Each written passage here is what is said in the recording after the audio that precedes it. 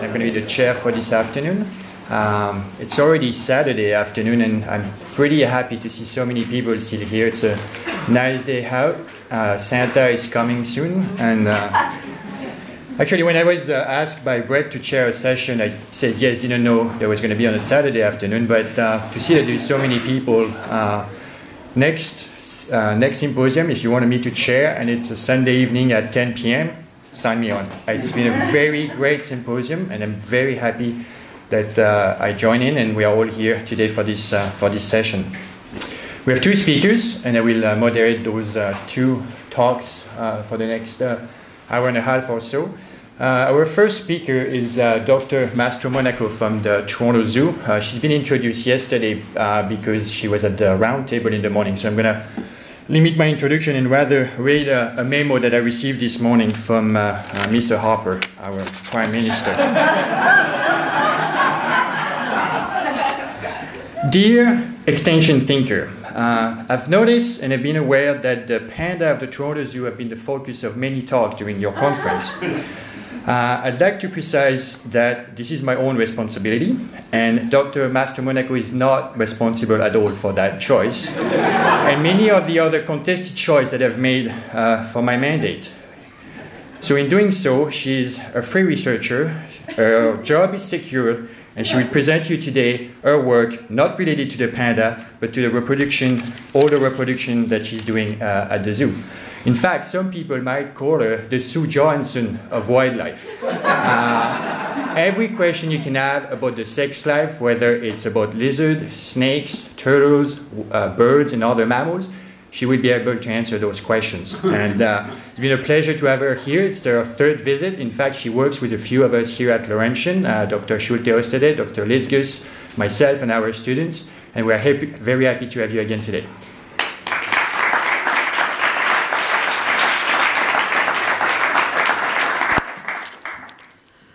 Well, thank you so much for that introduction. And I do want to thank the organizers of this symposium for thinking outside the box and thinking that I needed to be here to present some of what we do.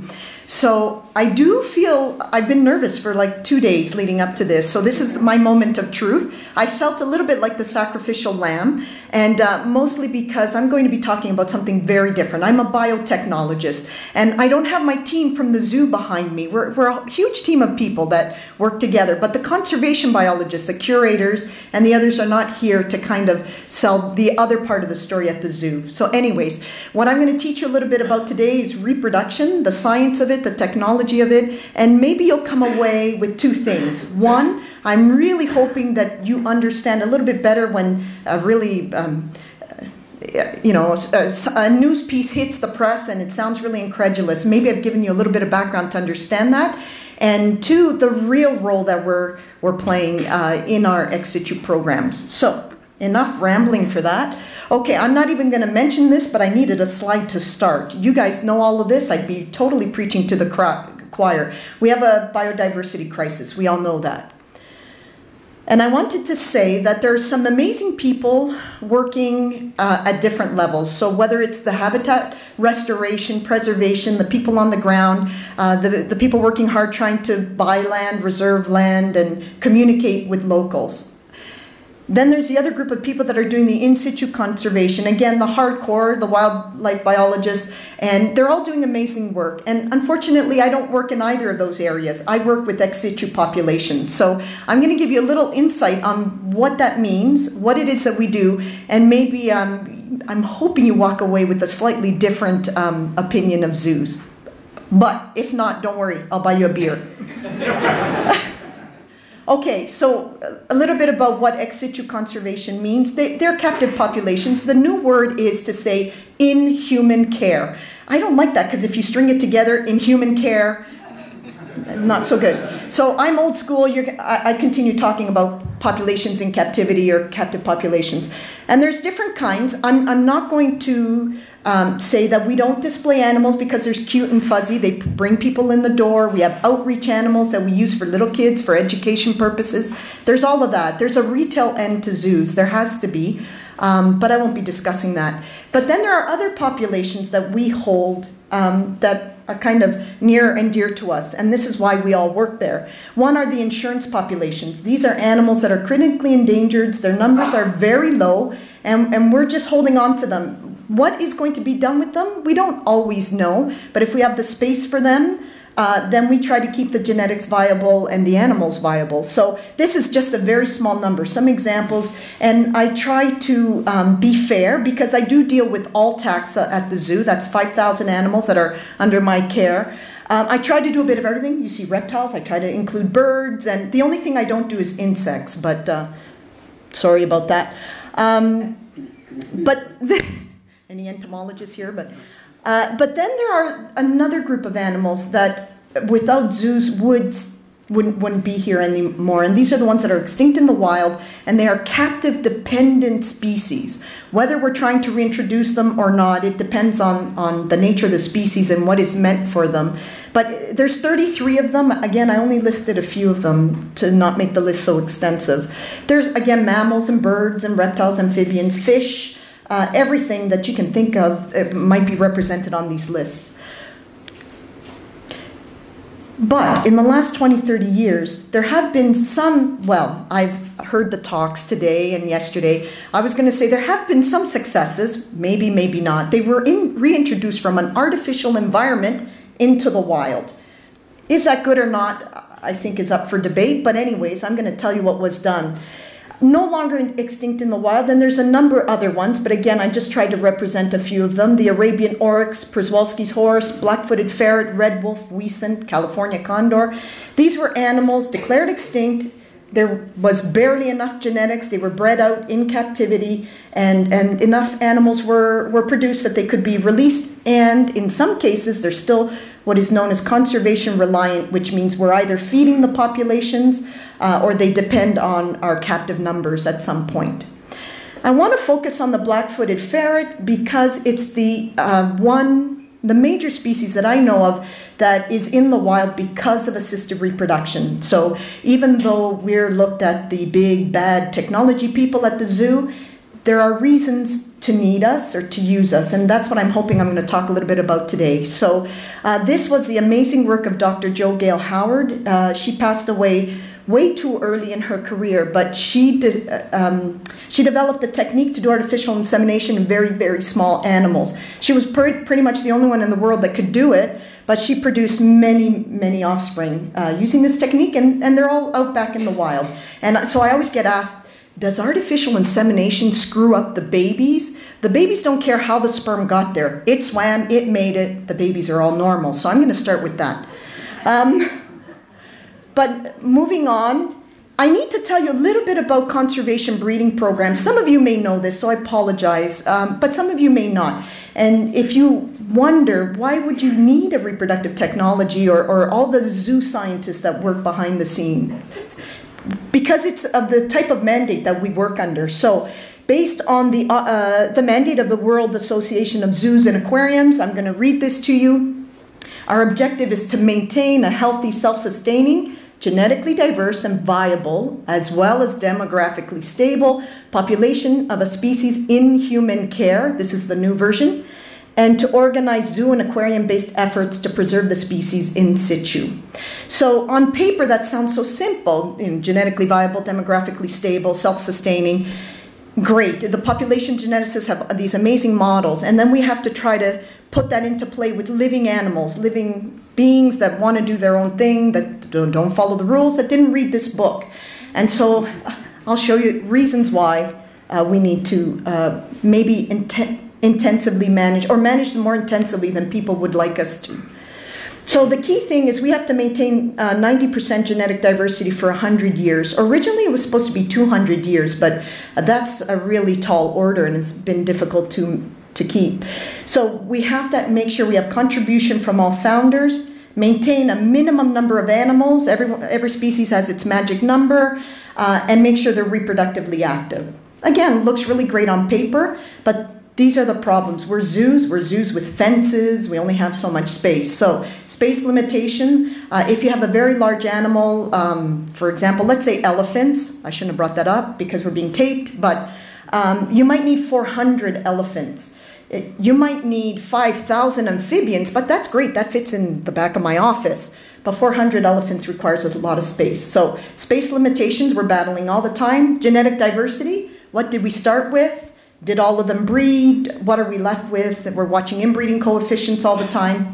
And of course, reproductive efficiency. So animals, humans are animals. So if humans have fertility problems, animals will have fertility problems. Whether it's age, whether that's just the way they're made, they have a chromosome problem, some other genetic problem, but we need their genetics. So we need to work with all these scenarios.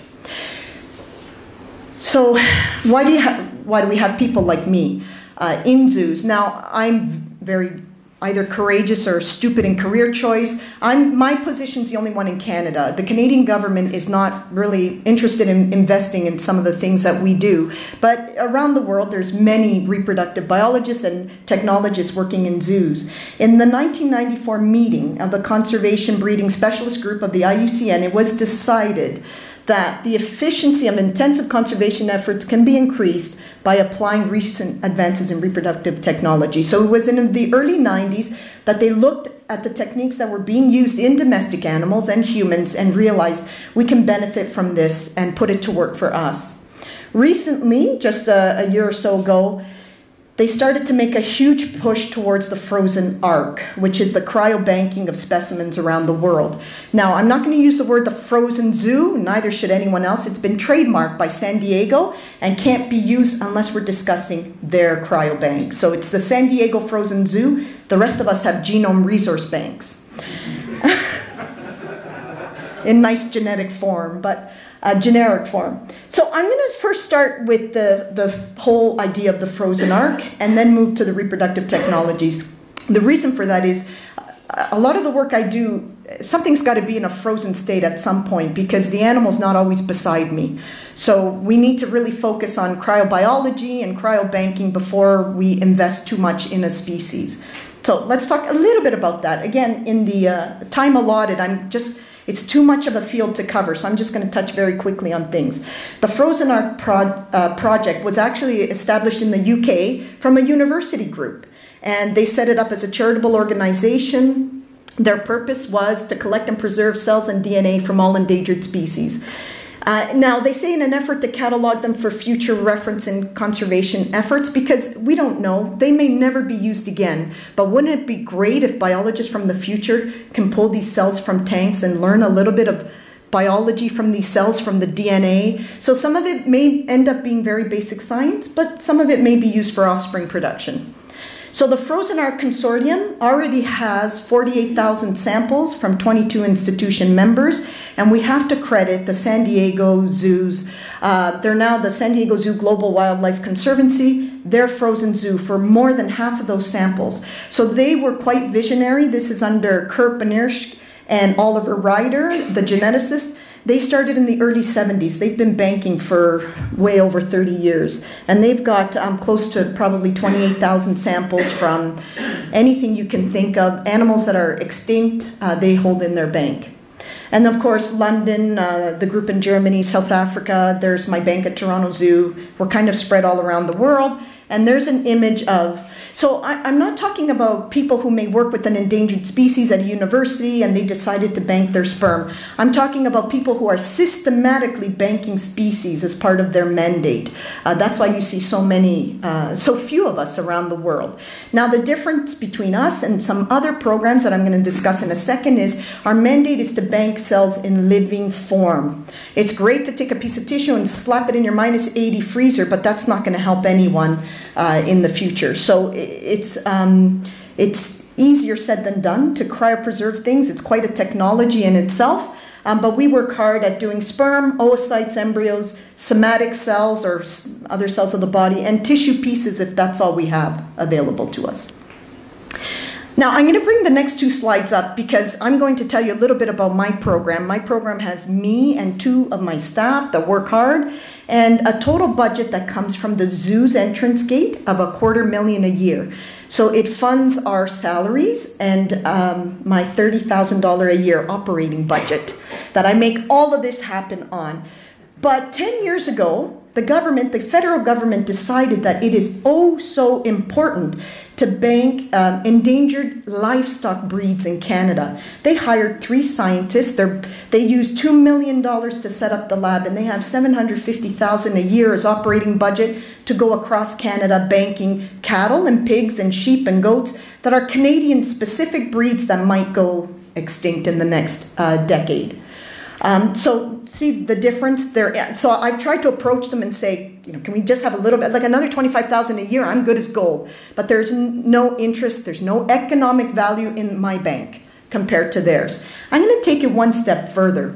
I love Paul Hébert in Guelph, but he gets a lot of money. And I want to say to him, but I'm banking the cells in living form. You're banking the sequence, just 100 little base pairs that are floating in a computer. But this is just all I could find last night. He's got over $100 million, but over the next 10 years. So it's it's a fad. Sequencing is so amazing. The barcode of life, it's so amazing. I agree, we need to catalog and identify all the species, but it would be so great if instead of just taking whatever sample blood, if they were thinking of living cells, and then we could both benefit from this. But so right away, you just see the perspective, economic, so what I call a technological fad, an economic importance, and then a conservation importance right at the bottom. I'm not bitter, really. But, so, leaving the cryobanking aside, again, each of these could be our lecture, so I'm quickly going to try to teach you everything about reproduction in 30 minutes or less. All right. How's my time? Okay. So I put this up here so that you can understand that the kind of the spectrum of things that we work with. So at the top of the spectrum, the least invasive, the least complex, and the least costly to us is most of the work we do. So I run 2 labs at the zoo. One is called endocrinology, and the other one's gamete biology, where we do all the sperm and embryos and in vitro fertilization. And I would say that one gets 20% of all our attention and our work because it's very expensive, it's very invasive, and you really need to know a lot about the species that you're working with in order to do those technologies. Whereas in my endocrinology lab, it's about 80% of the research and the service work that we do is coming out of that lab. It's basic hormone analysis. We can do it from species all over the world. We're the only lab in Canada that is capable of running serum, urine, fecals. We now do hair, feathers, snake sheds, and a variety. We're testing turtle claws now. There you go. So we really think outside the box. So what do? We do reproductive and stress hormone assessments for all our animals at the zoo and zoos across Canada. Remember, I'm the only lab, so I service Calgary Zoo, Assiniboine Park, Granby. Whoever needs my help, I do it. I try to do it at no cost if I can within zoos. But then there's also all the university-based researchers that are looking at wildlife populations, and I offer a service to them in different capacities. So, advantage, oh, well, let me go back. Anyways, as you can see here, right at the bottom of it is somatic cell nuclear transfer. That's the real terminology. That's the scientific way of saying cloning. We never use the word cloning. I'll talk about that in a bit, because they're not clones, except for identical twins. But what you're going to see from my examples is that there's a lot of work being done at the top end and very little work being done at the bottom end of that spectrum. Okay, why do we do this? What are the advantages for us? Bottom line is dissemination of genetics, is to try to, you know, overcome all the inbreeding coefficient problems we're having, the fact that, so going down the list, do we have to keep 400 elephants in captivity? Can we keep 100 elephants and the rest is in the bank? You know, over the 100 years. So do we have to keep all the living animals that we're holding in zoos? So that's great for you guys, because then we have less animals in zoos and more in the bank.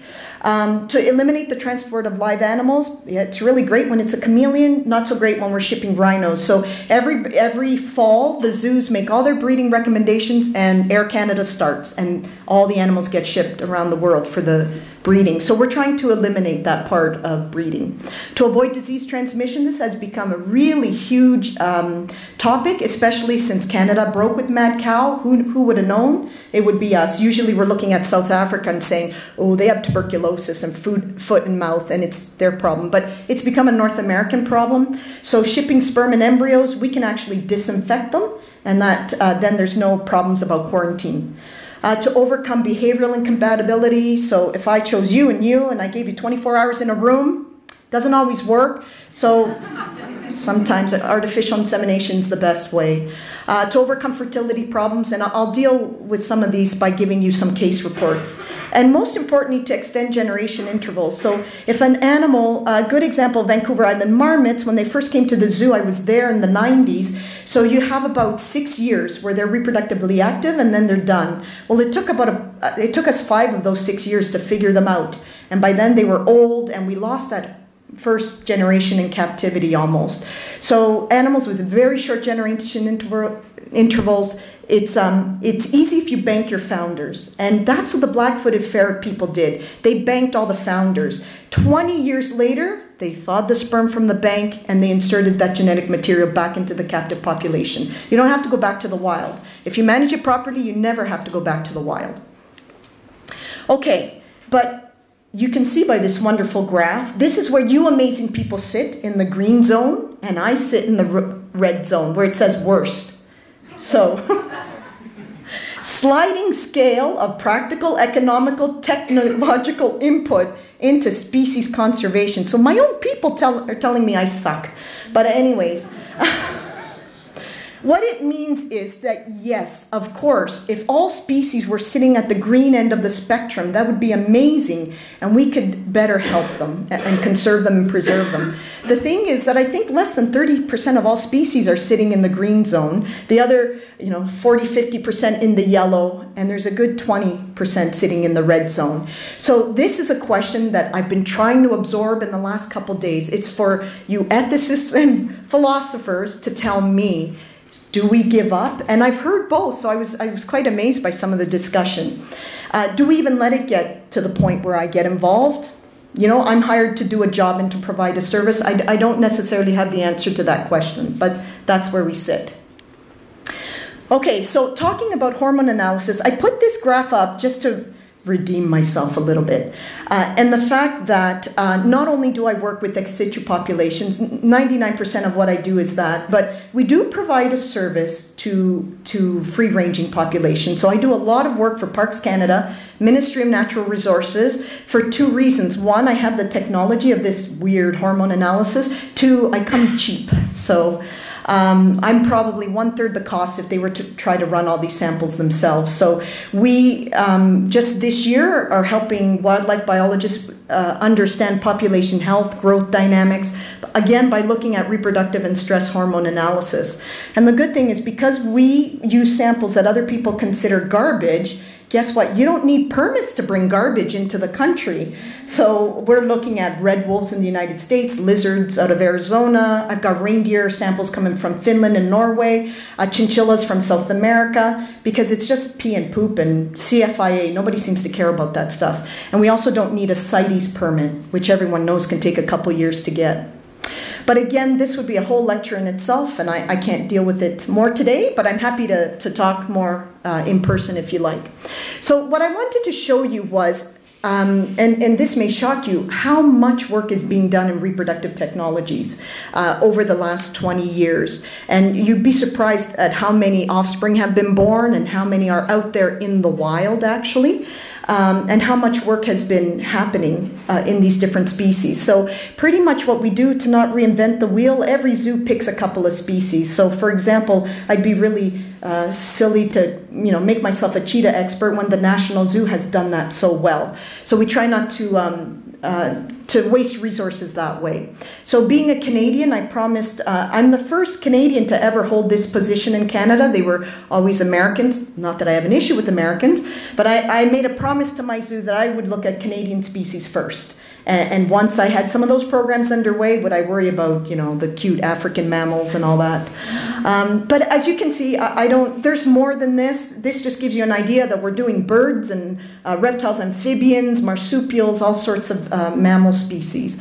Now, people have been mentioning about jargon, so I apologize. I don't have time to describe each and every technique and what it means. What I need you to understand is I'm talking from least invasive to most invasive. Artificial insemination is what it is. The female is prepped. We synchronize her to when we want her to ovulate, and we deposit the sperm in her reproductive tract. So this is the most natural of the reproductive technologies because the embryo and fetus are fully developing in the female. All right, and there's a little bit of you know, sperm selection in that. You know, they have to swim to the egg and fertilize and all of that. All right, so I'm going to talk mostly about this technology because it has been the most successful one. In the domestic animal world, it's considered the most powerful tool for modification of genetics. Not that that's what we want with our endangered species, but the dairy cattle we have today on Earth, it's because of artificial insemination, all right? The Holstein as it is today is not the same animal that was 100 years ago. All right, so again, I start with black-footed ferret. It's probably our greatest success because of one scientist and her team. I always give a little background of why we needed to do it and then the success that came from it. So they had a very small number of founders, 14 I think it was, and on top of that, the males had very poor sperm quality. For whatever reason, the founders and the F1, F2 generation had very high rates of abnormal sperm, and the natural breedings were not resulting in any offspring. And they wanted the genetic contribution of all males because of the 14, I think there was 5 or 6 good breeding males. So over the years, now this program, since Dr. Howard passed away, has stopped, but in the 10 years that she did do it, 10, 15 years, she had 49 pregnancies from 82 inseminations.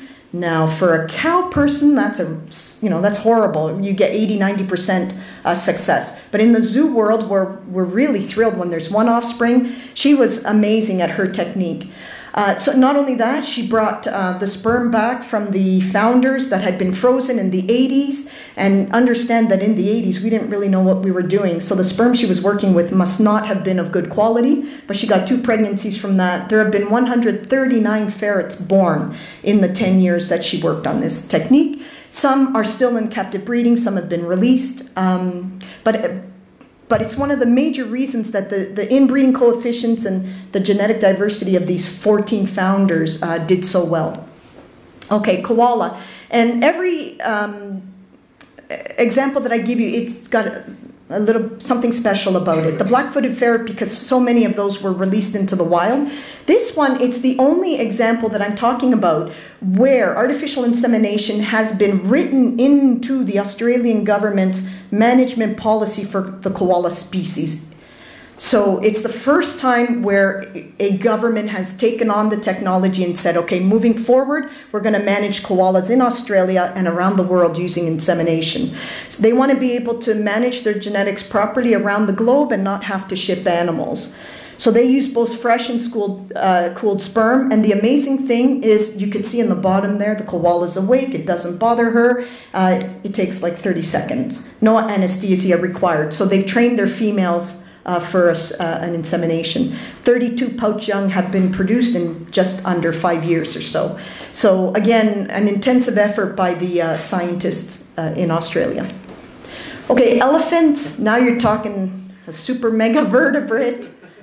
So the reason for this is a lot of the animals in captivity are becoming aged. So we're seeing the same reproductive problems that we would have if you're pushing 40 and you want to have your first child. I can attest to that. I was 36 and it's not easy. So, and then of course distribution of genetics. As the Toronto Zoo learned last week, we don't like shipping elephants around North America. So, to avoid that was a huge coup on our part. But the one thing, the reason why elephant insemination took so long to develop is because, I won't disgust you, but the way we do it is you have to insert your arm rectally to ultrasound them. When I first started that 10 years ago, I was up to here with my face up against her butt, and I was nowhere near her ovaries. So God bless the Germans and their ability to develop things. They managed to develop an ultrasound where you put on a virtual helmet, and it's got an extension on it, and then you don't have to turn to see your ultrasound screen. That contraption goes for about $50,000, but they're willing to come to your zoo to help you do that. So again, German researchers put all their efforts into this. They developed the equipment that was required, and we've now had 37 births around the world, from fresh or cooled and one from frozen sperm. So again, a huge achievement for them. The reason why I put this up there, haven't been a lot of babies born yet, but this is one of the newer projects. It just started in the last decade or so. This is a case where, again, genetic contribution of all founders is required, but it's the first time Dr. Bill Swanson at Cincinnati Zoo went into the wild, collected sperm from wild ocelots, and brought it into captivity. I've got some of that sperm in my zoo tank because of CITES issues. He made it as far as Toronto and couldn't get the permits to get some of it into the States. So we're nice to each other. We hold each other's samples. Only 4 pregnancies so far, but so it's a very different approach where this is the first time where assisted reproduction is totally fusing the captive and the wild populations without necessarily bringing the wild animals into captivity. Okay, white rhinoceros, another megavertebrate. There you see the German researchers. I told you, arm right, butt up to your face is the only way you can ultrasound them. But rhinos are a bit smaller than elephants. Again, we have an aging population with a negative growth rate. The entire reproductive phenomenon of aging is it's fascinating to me, but that would be another lecture. But this is a southern white, yeah. But again, there's reproductive dysfunction, and it's got to do with things like ovarian cysts, endometriosis, the same thing that humans get, these aged rhinos are getting. And so far, they have put a good decade work into this, and there have been 5 births from fresh and frozen inseminations around the world. Okay, I'm going to talk about dolphins because we tend to forget our marine mammal counterparts sometimes, and I have to give credit. There's an amazing vet at SeaWorld in San Diego, and he has done some amazing work, one with his staff, of course. None of us works alone. To train the animals to be able to do this, again, a lot of it done under, not under anesthesia. 1, to be able to collect the sample, and then 2, to be able to inseminate the females. But they went one step above. They use the technology known as sex sorting sperm, where you run sperm through a flow cytometer. You separate the X and the Y bearing sperm. In the case of marine mammals, it's a female-dominated group, and they needed to skew the ratio 50-50 to 80-20 in order to sustain the population in captivity. And there is a little anecdotal thing that animals born in zoos tend to turn out predominantly male. For example, we've been one of the zoos lucky enough to actually breed Przewalski horses. Of the 5 offspring born in the last 3 years, 4 were males. Our camels, 6 offspring born, 5 were males. That's a different science right there, but it's something about, I don't know, survival, and it's a lot of anecdotal evidence, but it's not even 50-50, it's skewed towards the male. So they needed to bring it back skewed towards the female. And in an amazing, these people do amaze me. They've had 10 females born from sex-sorted sperm inseminations. So not only did they went all the way, not only did they say, we're going to try to develop a technique to inseminate dolphins, we're going to sort the sperm on top of it. So when I teach to a reproductive group, they understand what that means. When you sex sort sperm, you are really being hard on the sperm. They've gone through a lot before you inseminate with them. So you have very fragile, very low sperm count, and they were able to overcome all of that. Got to throw in an amphibian. The Wyoming toad was one of the ones I listed as extinct in the wild, but Memphis Zoo, their reproductive person, is one of the only ones in the world who has an interest in reptiles and amphibians. So he's kind of cornered the market here. Toads failed to spawn and spermiate naturally in captivity. They tried to do hormone induction and it wasn't working. So they went to what is, it's not quite artificial insemination because you're doing it outside the body, but as close to it. So you could see in the bottom, they're collecting sperm from the male. When the female deposits her egg, they incubate them together. And not only were 2,000 tadpoles born, but they were released into the wild. So that's the second species where reproductive technologies have actually fed the wild. All right, now I'm going to move a step higher and I'm going to go quicker. There's not as much to say here. In order to do in vitro fertilization now, I need to really understand the male to get sperm. I need to understand the female to be able to get the oocytes. And then I need to be able to grow them in the lab. So that's very difficult to do. We can barely do it well with our domestic animals, let alone with all these species we know nothing about. But again, some groups have been working diligently on all these species. But look at the outcomes. Very low, very experimental. The reason why I put the Siberian tiger up there is that work was done in conjunction with Omaha Zoo. These tigers, their mother had been poached in the wild, in Russia, and the 4 of them were brought into captivity. So very, very valuable genetics, and we wanted to cryopreserve their embryos. And that's why that work started. Again, the ocelot, the same group that's working with the sperm, is trying to make embryos to bank. A little bit of work done in the deer species, but again, very low pregnancy rates. So now this is becoming very expensive, a little bit invasive, and it takes about a decade to develop the technology, and that's why it's moving so slow. So artificial insemination takes us about 5 years to develop, in vitro fertilization about 10. Okay, now I'm going to, this is actually my background. I do somatic cell nuclear transfer as my research program, but I don't ever discuss this at the zoo, and I'll tell you a little bit about that in a bit. As you can see, a lot of, and probably more species than this. I just wrote a chapter for a book. I think I had about 50 species where somatic cell nuclear transfer has been done. The ones in red are where live offspring have been born. I'm not saying they lived, but live offspring have been born. The wolf, the mouflon, the African wildcats, the gaur and the the banting are still alive. But nobody right now seems to care about nuclear transfer in its true form. They seem to care about it in what's in the news. And Ronald, I think you did a great job, so I'm not going to rehash this. The only thing I wanted to say is that it will not be done by zoos. We don't have a mandate to bring animals back from extinction, whether they were far, extinct back in the millennia ago or yesterday. And the reason for that, I'm going to give you a great example. Those of us that work with this know a lot about the cells that we work with. If you've only banked cells from one animal, there's really no point cloning it because you have nothing else to breed it to. So it wasn't necessarily a waste of resources. That researcher got what he needed from it. He got the $1 million he wanted, he got the fame and fortune, and he has a really thriving cloning lab now. But I did want to explain the science. Sorry about that elephant picture. I wanted to explain the science a little bit because now you're going to look at CBC and go, yeah, I know what they're doing. So in order to do a cloning project, and I'll tell you why they're not true clones. Why aren't they true clones?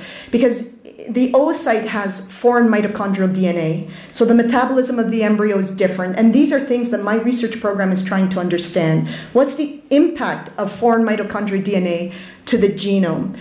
The other thing is that we know to use synthetic chromosomes and all that, well, the only way you can get cloning to work is to synchronize the cell exactly to where you need it to be, and that has to be G0. You can't have it anywhere else in the cell cycle to get a living embryo out of it. So those are little geeky technical things. But so you need to have enough donor cells. You need to have more than one animal in your bank. You need to have a related domestic species that can give you the oocytes to use as your recipient. Then you need to be able to grow that embryo in the lab. So we can't grow elephant embryos. Nobody knows how to do that. We can't even take eggs out of elephants or out of their ovaries after they pass away. So we can't grow these embryos in the lab. And then you have to have a recipient female. So you have to understand her cycle, how to embryo transfer the embryo back into her, and wait for the cloned offspring. Now I'm going to tell you that in cattle, of all the cloned embryos that are put back into cows, only 3 to 5% result in a living offspring. So that's where we're at with cows, let alone all these other fancy species. All right. But is it possible? Yes, it is possible. I'm not going to lie here and say it's not possible. It is very possible. If you have what I said, the cells, the oocytes, your culture protocols, and your females, then it is a technique that's out there and has a potential to be used for conservation. Will it be used? Probably not. The zoos don't have a mandate to use it for offspring production. But look at what we've done with other species. I only need to clone 10 animals, and that's not that hard to do, to create a new founding genetics. So when people think, oh, but you're going to take that same animal and clone it 10 times. No, I have 10 different individuals in my bank, hopefully 5 males, 5 females, and I clone them and I have my starting population. Again, I'm not saying zoos will do this, but the potential is there to do this. And when you look at the numbers that we now have, 3,000 oryx, 1,000 ferrets, it is very easy to take a small genetically valuable group of animals and breed them out.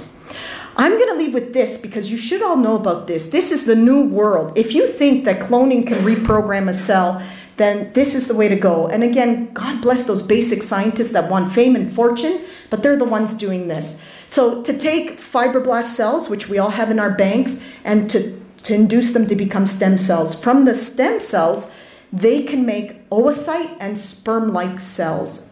They've done in vitro fertilization, they're only proven in mice so far, but they do have offspring from these spermatogenic and oogenic-like stem cells. So this means you're now not worried about your foreign mitochondrial DNA, you're not worried about the chromosomes and all that. You actually have sperm and oocytes of the species that you want. Okay, you know what, I'm out of time. If anybody wants to talk to me about the work that I actually do, I'm willing to talk about that. My big project's bison.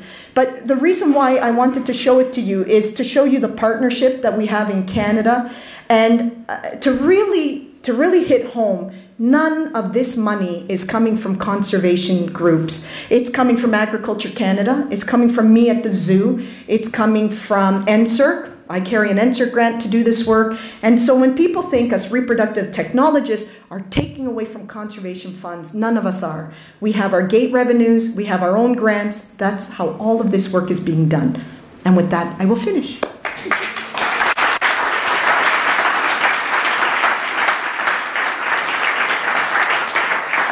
Sorry, Jackie. Can we take a few questions?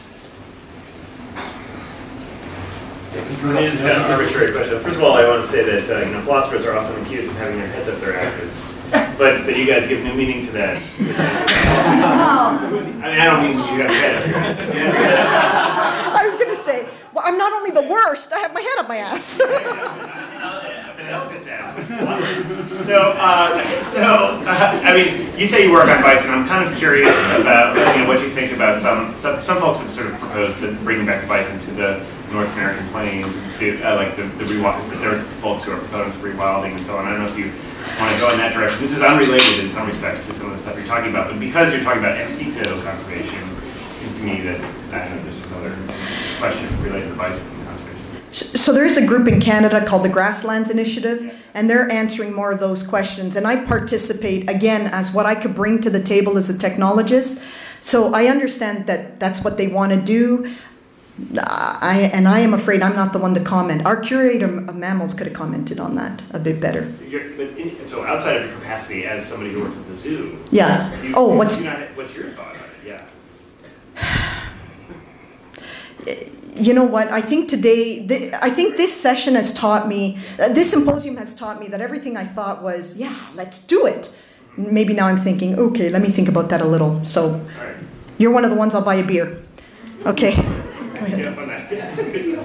Can you tell us a little bit about how the WASA thinks about zoos and their role in conservation? So they have an objective, but that's one of the many. If you have a conservation breeding program, then you must do these things. But are zoos, do you feel that zoos are becoming more attuned to conservation? Has there been any change? Because we think of zoos as being important players, but at the same time, like, no, zoos are supposed to make me, like... So unfortunately, I have to admit, every time I heard zoo mentioned in this symposium, what I was hearing was the zoo of the 80s and 90s. And working in a zoo, it's not like that anymore. And this morning's talk, some of the being alluded to yesterday, you are talking about the old zoo. So we're much more in tune to conservation. We resist holding species for cute and fuzzy. Of course, our CEOs are all business types and not biologists. So sometimes we have to cave. And I'm not going to bring up the pandas again, but in my case, that's one. But no, we are a very different beast. So I mentioned to Marty this morning that my boss, my director, loves throwing Kosiwik down our throats, right? He wants to keep us connected. This is what Canada is doing. This is what they think is going to happen 10 years down the line. So it does depend a little bit on the individual directors. But WAS as a whole, we have a very different mandate. And so, and I saw a lot of papers quoted from 1998. And so maybe go talk to some zoo people. We are not that anymore. Thank you so much. I was just wondering, you mentioned a few things about not using anesthetic for assisted reproductive technologies. I was just wondering if you could talk about the animal welfare kind of guidelines around this topic. Yeah. So only for something like artificial insemination, which is non-invasive. It's the same with humans. You don't use anesthesia with humans. We don't with cows and all that. So if the animal is tractable, trainable, and doesn't have an issue with with human handling, and we can train them to sit for it, then that is the preferred way, because anesthesia with non-domestic species has a high risk of them not coming out of it.